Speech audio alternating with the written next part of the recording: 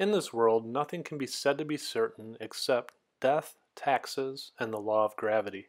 Those who have studied physics at a higher learning institution know that gravity is settled science. It meets all the scrutiny of the scientific method. But does it? Nikola Tesla, arguably the most underrated scientific mind of all time, did not believe in relativity or, by extension, gravity. His quote on the topic: "Today's scientists have substituted mathematics for experiments, and they wander off through equation after equation and eventually build a structure which has no relation to reality." Keep this quote at the forefront of your mind as we navigate through the 4 evolutionary phases of gravity. Sir Isaac Newton published Philosophiae Naturalis Principia Mathematica in 1687. According to Newtonian mechanics, gravity is an assumed force between two objects based on mass and distance of separation. This bears repeating.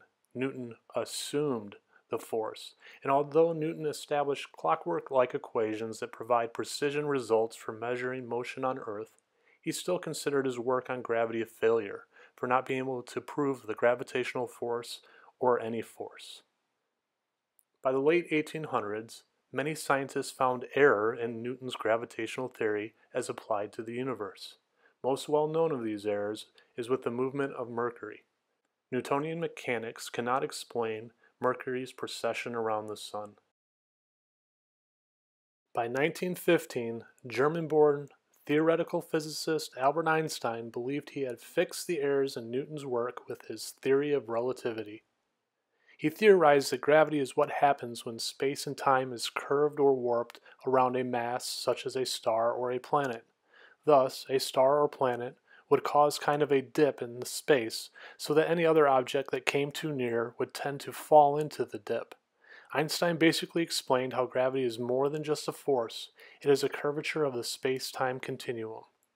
Not only did relativity breathe new life into Newton's gravity, but it also shored up the collapsing heliocentric model after its very foundations were eroded by a series of 3 experiments.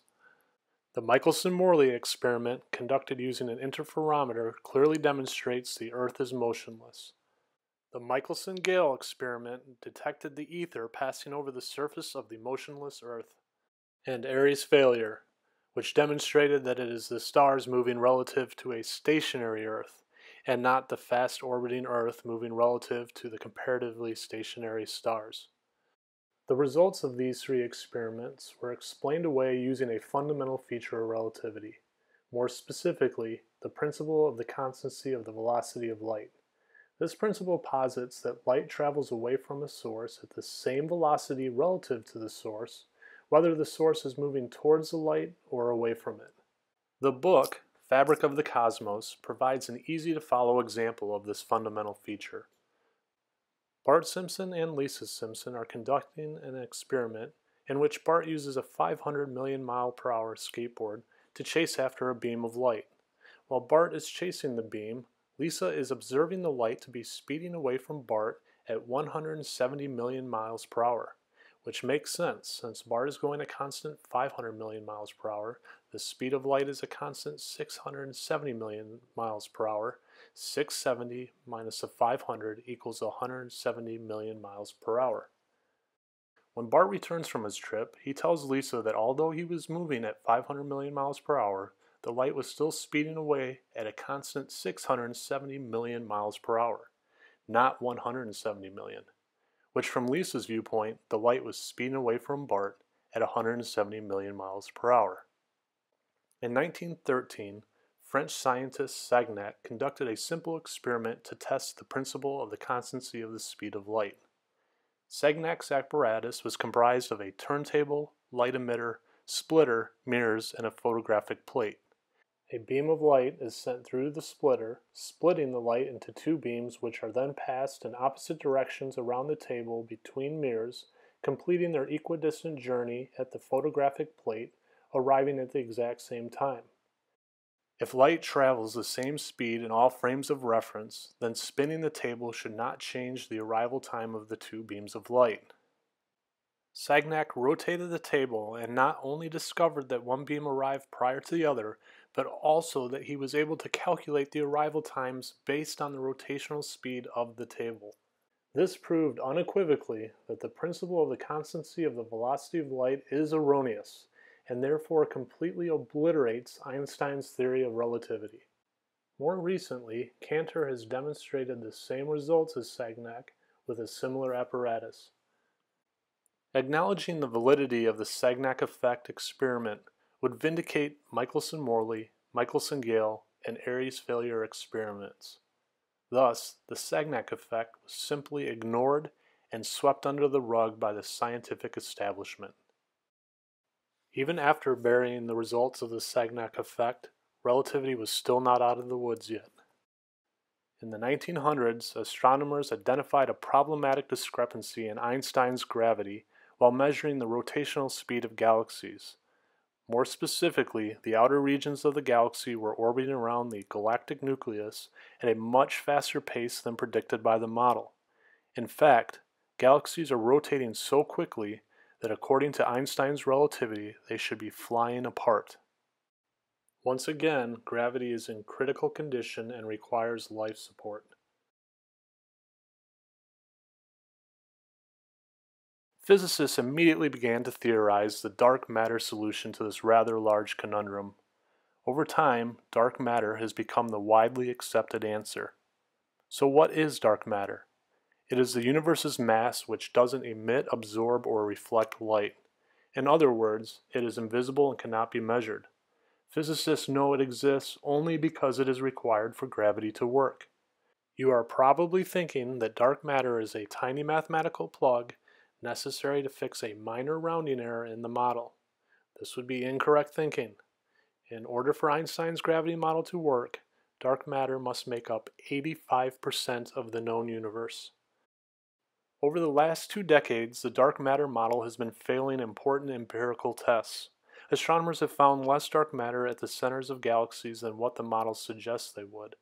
The discrepancy is even worse at the cores of the universe's tiny dwarf galaxies, which have few ordinary stars but lots of dark matter. In 2011, due to the discrepancies in the current dark matter model, physicists began adopting a new dark matter model. In the new model, dark matter exists in a dark sector, somewhat parallel to our light sector, but detectable only through the way it affects gravity. According to James Bullock, physicist at the University of California, we are confident that it is there, that it has mass, and that it tugs on itself and other things via gravity. That's about it. While dark matter has a gravitational tug, it doesn't interact with normal matter, the stuff that makes up you and me, in a very intense way. It doesn't shine, it's invisible, it's transparent, it doesn't glow when it gets hot. To summarize the evolution of gravity, it is an assumed, unproven force injected with erroneous relativity, requiring an 85% plug of an invisible, immeasurable matter that exists in a different realm. At best, gravity fails to pass the scrutiny of the scientific method, but more accurately, gravity is a religious dogma. In the words of Ernst Mach, "Scientists have now become a church, and I do not regard it as an honor to be a part of this or any church." Ironically, Einstein entitled Ernst Mach the forerunner of relativity. Nikola Tesla and Ernst Mach are not the only heavyweight scientists that are anti-gravity. Albert A. Michelson, the very first American Nobel Prize winner in 1907, is also the pioneer of interferometry, which enables the precision guidance of modern weaponry.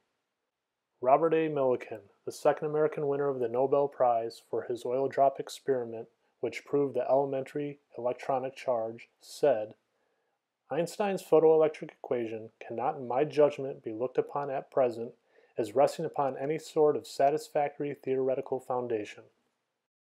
Louis Essen, inventor of the atomic clock and the man responsible for the modern precise measurement of the speed of light. Essen published a paper called "The Special Theory of Relativity, a Critical Analysis." Essen said, "No one has attempted to refute my arguments, but I was warned that if I persisted I was likely to spoil my career prospects."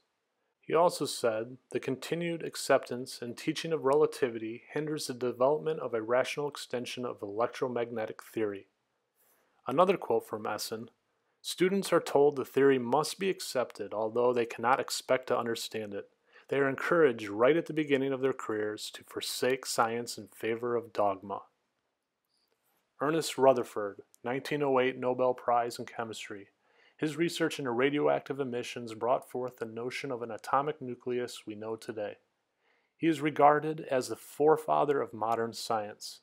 When asked what he thought about relativity, he exclaimed, "Oh, that stuff? We never bother with that in our work." Herbert Ives, awarded the John Scott Medal for the first transmission of pictures by wire, resulting in the first public demonstration of television. He is quoted, "The principle of the constancy of the velocity of light is not merely ununderstandable, it is not supported by objective matters of fact. It is untenable, and as we shall see, unnecessary." It is perplexing that so many Nobel laureates, inventors, and scientists could all maintain anti-gravity positions which are not even so much as mentioned in any physics curriculum.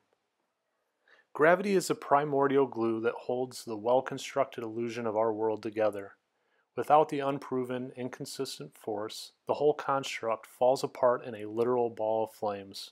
No Big Bang, no expanding universe, no sun hurtling through space at 500,000 miles per hour, no Earth revolving around the sun at 67,000 miles per hour while spinning at 1,000 miles per hour, no ocean sticking to and curving around a spinning ball.